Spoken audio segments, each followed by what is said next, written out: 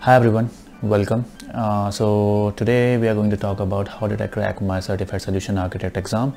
So let's get started.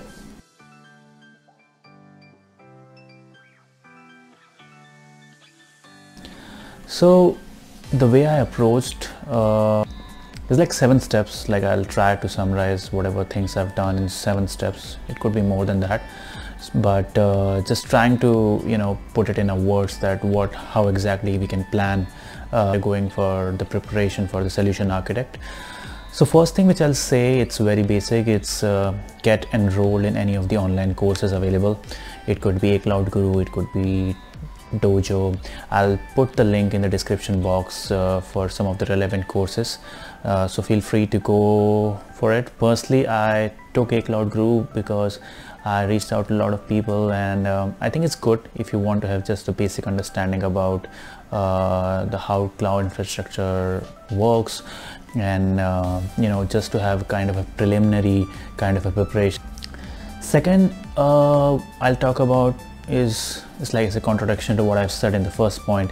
Take these courses as like a starting tool, but don't just totally rely on it.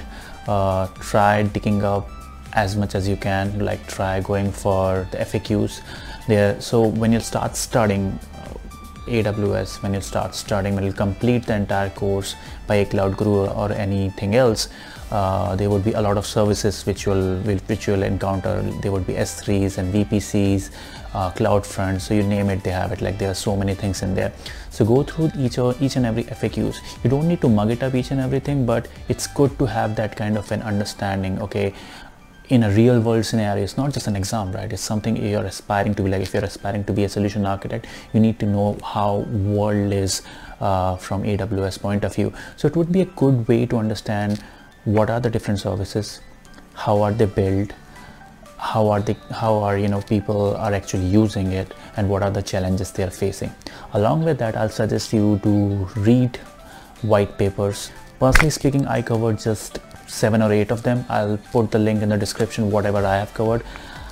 But it's good to have like some kind of like a deeper understanding what goes into the cloud and how the things are mapped up based upon the different services.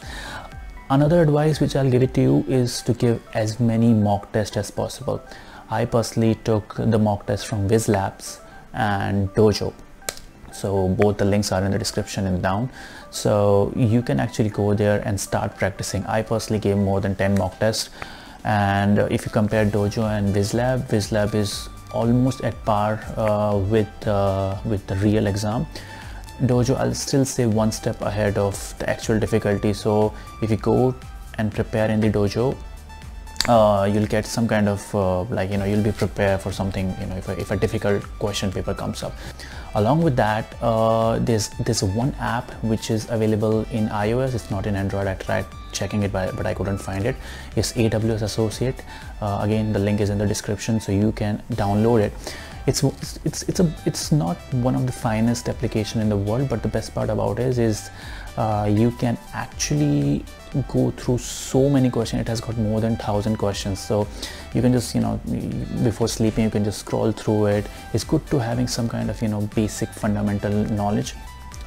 Next step which I'll talk about is you have to plan, like how are you going towards the examination. Exam, as you know, it's 65 questions, it's 2 hours 10 minutes, and it's mostly scenario questions. So now this is my personal experience, don't quote me on this, but when I actually appeared for the exam and when I gave the mock test, most of the difficult questions are between 20 to 40, and that's where you lose your confidence and you start feeling like there are more than 2 options which are actually making sense from correct answer point of view. So at that point of time, what I'll suggest, think from an architect point of view. Like don't think as if it's like some kind of examination or anything. Just imagine you are an architect there and you've got so many tools at your disposal, and anything could be correct, right? It's not like one size fits all. So you have to use a strategy like, okay, if I'm having 2 services which are performing the similar kind of a function, which is effective, which is less costly, like if any task can be covered in 10 steps, if the other service can do it in 2 steps, so what would be more efficient? 2 steps, right? So that's the kind of a mindset you have to think about. Coming back to the AWS examination pattern, another thing which I observed is like the questions between 50 to 65 tend to be on like on an easier note. You can gain a lot of confidence with that. So when you enter the exam, just make sure that you keep flagging the difficult questions, and once you're completed all the questions, like spare like 20 to 25 minutes to go back and work on those flagged questions. Don't stay and don't get stuck on one question for more than 2 minutes. I know it's difficult, but try mimicking those those exercises when you're actually working on mock tests and everything. One last step which I'll say, once you start studying, like you've completed a Cloud Guru course or any other course which you have taken, once you have completed the FAQs, started giving tests, you'll start having doubts, right? So when you will be doing your mock test, at that point of time you would be having a lot of doubts about certain services which might or might not be covered in the courses which you might have taken. So how to go towards it? It's like, it's not necessary to know each and everything, but at least it's important to know what it is, if you know what I mean. It's like, for example, I don't know what AWS config actually does, like I don't know the commands, but I know the plain vanilla information about it.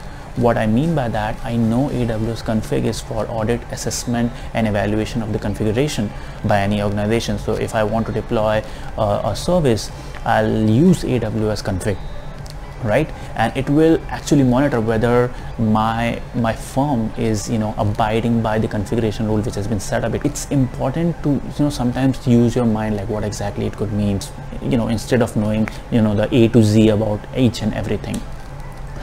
One last thing I'll say before we end this video: if you are an Indian like me, your mother tongue is Hindi, I'll suggest this one very great channel, which is Technical Guftu. I know it sounds funny, but it's really good. Like the way that guy has created his channel, like he has created a lot of playlists which actually points you to a certain direction. So the way he actually speaks and the way he actually he makes it very easier for us to understand certain topics. So I'll say, once you've completed the basic courses of Cloud Guru, went through everything, just try exploring that particular channel too. Like if you can find it anything relevant. I found it really helpful, like most of my concept about CloudFront and IAM. So all these kind of courses were very nicely covered in that channel, so you can refer to that. So now you have to strategize, like what are the services which are very important. So according to me, you can write it down, like these are the services which are really important, and it would be better if you understand this part of the video once you have covered the basic courses, because right now what I'm speaking, it might be alien language for you. But if you're watching this video once you have completed all your AWS basic courses by Cloud Guru and all, VPCs, Net, CloudFormation, Beanstalk, DynamoDB, IAM, and yeah, like these are the particular topics where you'll get major chunk of questions. Lambda, serverless, sorry, I forget that. So these are the topics which will be very broadly covered in the AWS Certified Solution Architect exam. So keep be thorough with that, and the other topics which which even if you don't know much, just know the plain vanilla knowledge. So that's the kind of suggestion which I'll give it to you guys. I know a lot of people have been reaching out to me. Feel free to comment if you have any questions. I'll be happy to address that. And yeah, all the best for the exam. It's difficult, I understand, but you have to stay calm and you have to keep practicing. I think that was the key, at least for me. It worked for me, so it might work for you too. So all the best for your exam.